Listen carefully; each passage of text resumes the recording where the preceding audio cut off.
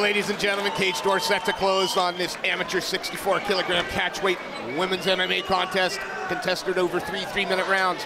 Fighting out of the red corner in the white top, pink shorts, and representing the Northwest Fight Academy is Sophie Samantha as she takes on Tokon Karate's debuting Danielle Ashfield. Whoa! Caught the kick and ate the right hand. Again, the karate practitioner throwing kicks straight away. Yeah, she wasn't ready for that overhand that came through, cupped her right in the jaw, and then Samantha showing her versatility, pressing her to the fence straight off the back of it.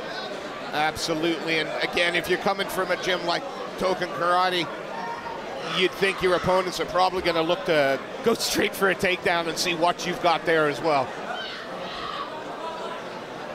So far, it's just trying to use sort of the headlock.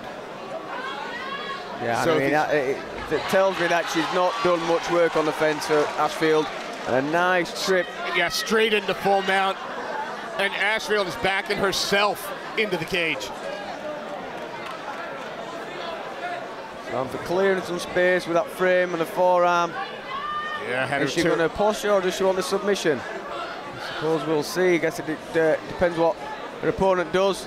Right now, it doesn't look like the opponent has much of an answer for the top position. Yeah, she got options here. She pushes and strikes and Ashfield turns away. She can take the back or she can try and force the back in a variety of other different ways. But keeping a mount like this, strong mount position, not much offensively is going to happen at the moment. That's there we go. Postures up, big shots coming in. Trying to isolate an arm. Yeah, she could take the arm as well if Ashfield's posting out, gifting her there. Oh, more than happy just to rain down the ground and pound those. Sophie Samantha. These are big shots. Paul Crossley's seen enough. TKO finish for the Northwest Fight Academy girl. Danielle Ashfield looks annoyed with the stoppage, but you weren't getting up. Yeah, I mean, if you're there eating shot after shot, showing, you know, no real intention of getting out and improving your position, even if they're not that damaging, they don't have to be concussive.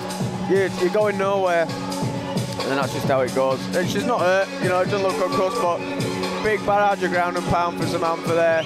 Opponent going nowhere. That's a yeah, I think that's a great stoppage, by the way. Again, Ashfield feels that she could have taken a little bit more, and fair play to her.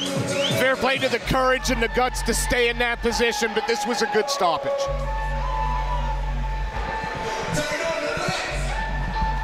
Well, that's another one in the books. Let's turn it over to our MC for the evening, and he will make this one official.